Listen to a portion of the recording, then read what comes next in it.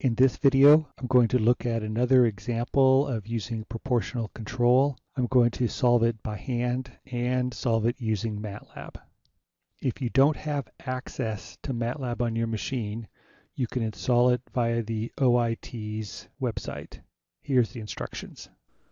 You can run Matlab through the university's Vmware. To install the Vmware software on your computer, open a browser and go to Seattle U's OIT site, then select Students, Computer Lab, Virtual Desktop Infrastructure. To access the virtual lab, click here, yes, and follow the instructions. I'm running Windows XP on the machine I'm using for this demonstration, and I installed local mode. If you're running a 64-bit version of Windows 7, you probably want to use a 64-bit version.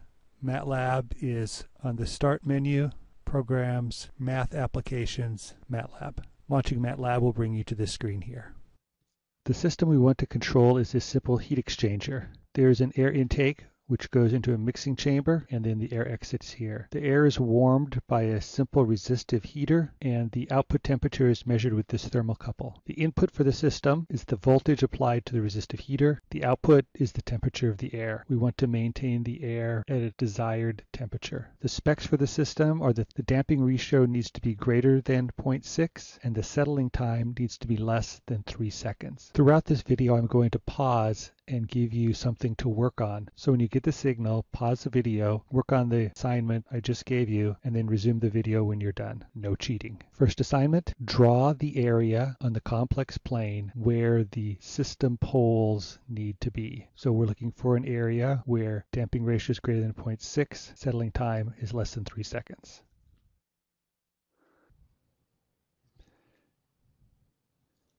We want a settling time of less than 3 seconds. Our definition for settling time is equal to 4 over the pole location, put in 3 seconds, and that gives us that the pole location has to be smaller than minus 1.3. So it has to be to the left of minus 1.3 on the real axis.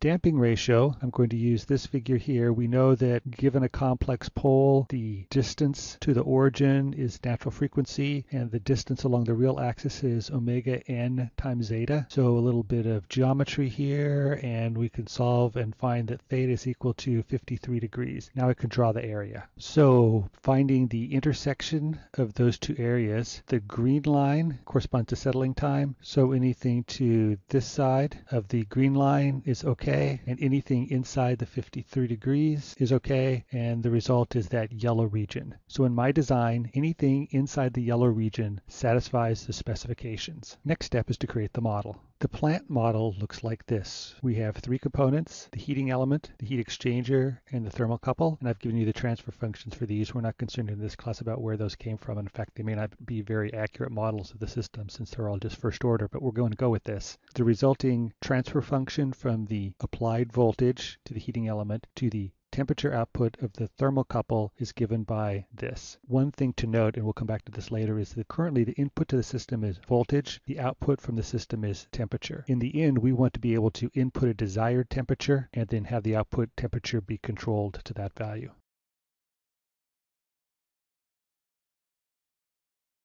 The poles for the plant are at -2, -1/2, and -100. Note the -100 corresponds to the thermocouple. That's this system right here. We want to design a control system for this. So I'm going to put the plant and then use a unity feedback control system with proportional control. That system looks like this. The output for the system is the thermocouple. We measure the thermocouple and we compare it to desired temperature. That value is multiplied by a gain, and this value right here is the input to the plant, which is voltage. So now we have an input units, which are the same as the output units, and this is what you get when you use a unity feedback system.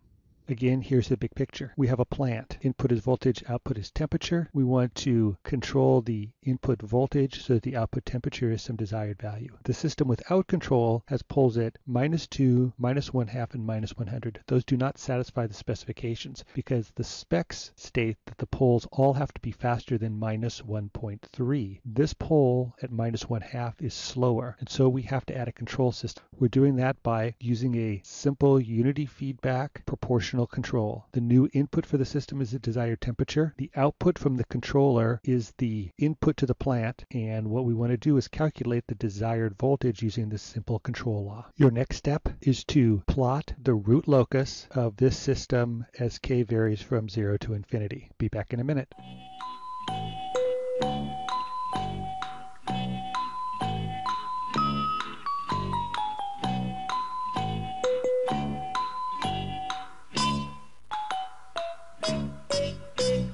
The root locus for the closed loop system looks something like this. The open loop system has 3 poles, one at -1/2, one at -2, and one at -100. There are no zeros in the system. Therefore, there must be 3 zeros at infinity, and we know from previous discussions where those zeros will occur. One will occur on the real axis at -infinity, and 2 others will occur out here somewhere where the zeros are all separated by an equal angle, so it'd be 120 degrees. The root locus starts at the poles and goes to the zeros, and the root locus plot for this system would look like what I have drawn in green. The problem is that these 2 poles come together, split off, then go off to the zeros at infinity. And depending on where the breakaway point is, they may or may not pass into the desired region. So initially I would say, even if we could control this system, we're just going to barely be able to make it into the desired specifications. So I'd probably go back to the manufacturer and say, hey, this probably isn't a good idea, because if the plant's a tiny bit off or the controller is a little bit out of spec, it's not going to meet the specifications. Regardless, we're going to see the best we could do.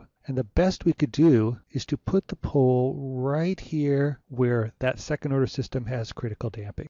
The analysis I did here, I did fairly quickly. You should be able to do it that fast. If you can't, I'm going to go back and do it slowly so you can see all the steps.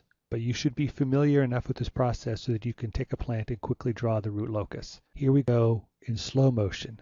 Begin by drawing the system with the complete transfer function for the plant written out. Then find the closed loop system from temperature desired to temperature. Simplifying this transfer function, we end up with this, and a little more algebra brings us to this point. We now want to plot the root locus. We are interested in how the denominator of the closed loop system changes as we vary a parameter. The root locus form that we use is d plus the parameter we vary times n. And you can see that the system is already in this form. That's because if we use unity feedback and the system has a numerator and a denominator, then unity feedback with a single gain will always give us a denominator of the closed loop system of the form d plus kn.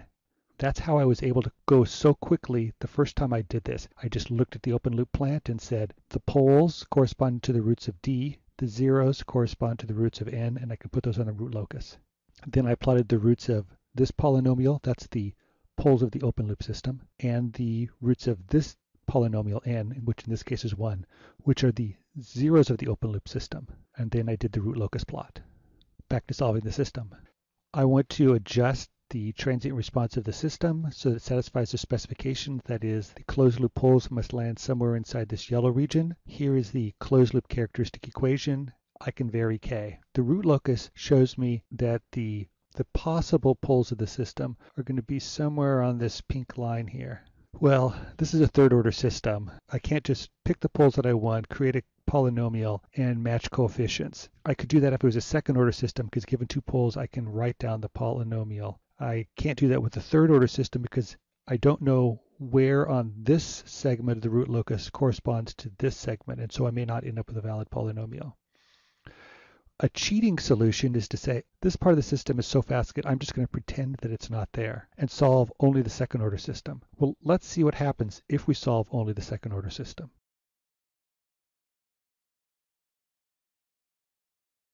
So doing some quick analysis, I removed the fast system. I write the new corresponding approximate closed loop characteristic equation. The system has 2 poles, one at -1/2, one at -2. Plot those, and now I have a system where there are no zeros, so I must have zeros at infinity here and here. 2 poles, I've seen this pattern before. They come together, break off in the middle, form a straight line, and go straight up and down. The breakaway point's halfway in the middle, which is 1.25. Right away you can see I can't satisfy the specs with my approximate system. It's minus 1.3, I'm really close, versus minus 1.25. Let's figure out what the value of k would be to put me at the best I could do, which would be right here, which is critical damping, or zeta is equal to 1.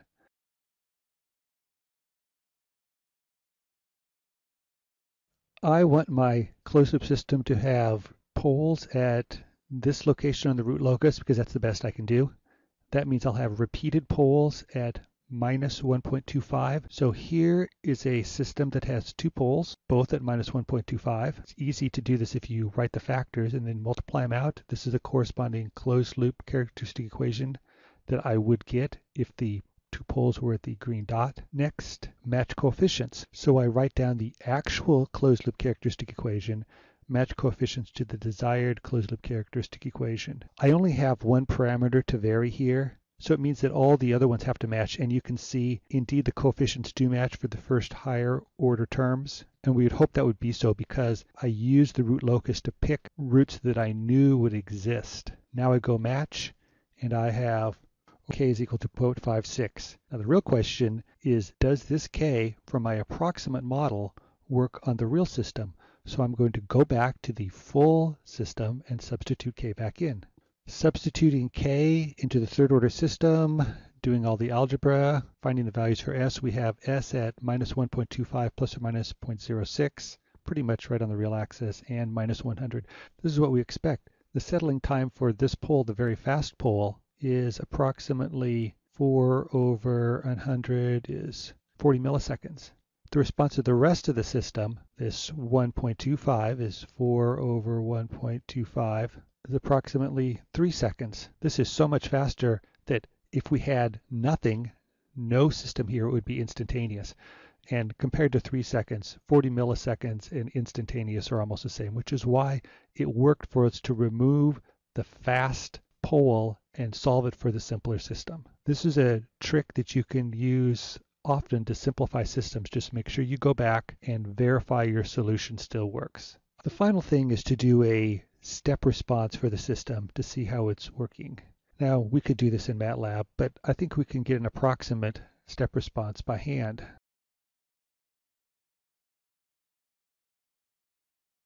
Going back and substituting in the numbers, the closed loop system looks like this. We input a desired temperature, we get out a temperature.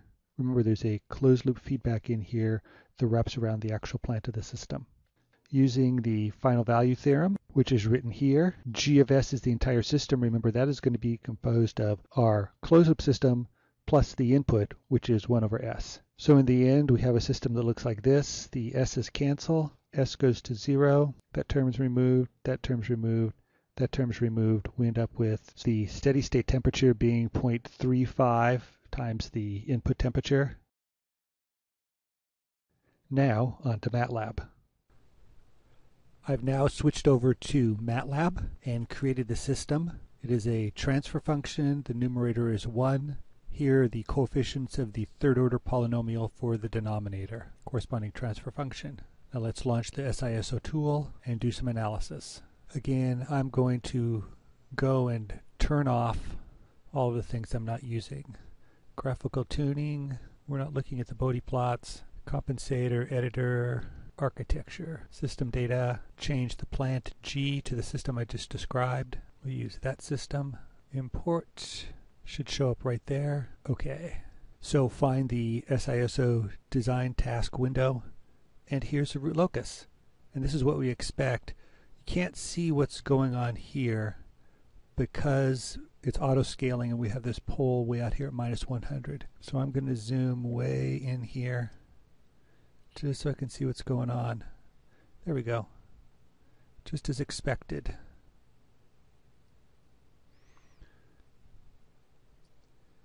Pole at minus 1/2, pole at 2. They come together and break apart. And let's see how close our gain estimation was from the beginning. I'm going to move the poles so they're right together. Remember, you can move over and look here. The compensator editor, 0.55. When we just winged it by hand, we were getting 0.56. Not bad at all. I'm going to stick with this gain, and let's look at the step response. So I'm going to go back over to the analysis plots and turn on step response.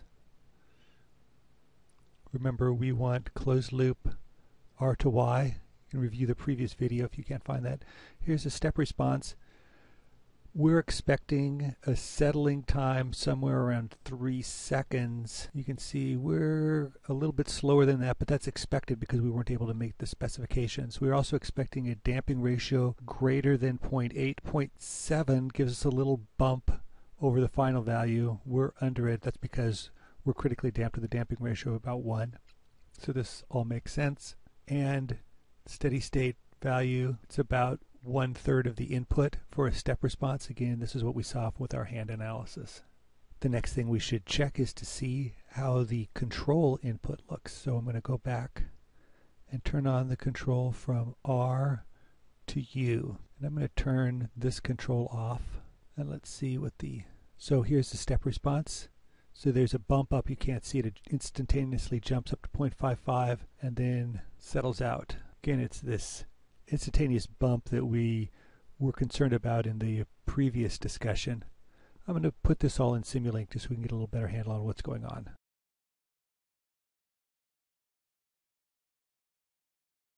In Simulink, the system looks like this. Here's our third order plant, unity feedback, proportional gain of 0.55. Scope is on the output. I've also put a scope on the control input so we can monitor how much effort is required to move the plant. The other thing I've done is put a filter on the step input so we don't have to respond to an instantaneous change in input.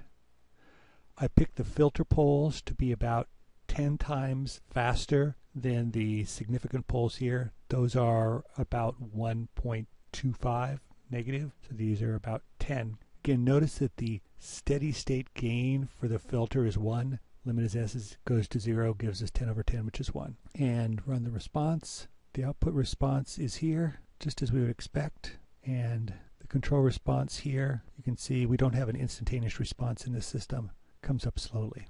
And this is where we end. It's the best we can do with a simple proportional feedback control. To get better response, we'll need to use a more sophisticated control scheme such as derivative control or integral control.